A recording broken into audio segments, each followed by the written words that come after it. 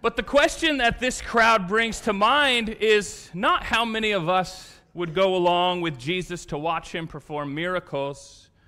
but how many of us are willing to follow him down off the mountain and into tangible ministry?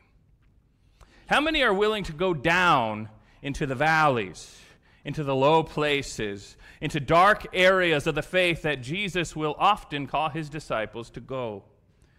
You know, in the Gospels, the more Jesus called people to follow after him and the deeper he called them into discipleship, the fewer who were actually willing to keep following him. In John 6, when Jesus was teaching a multitude of his followers the fact that he was the bread of life, when he said that they should eat of his body and drink of his blood, an analogy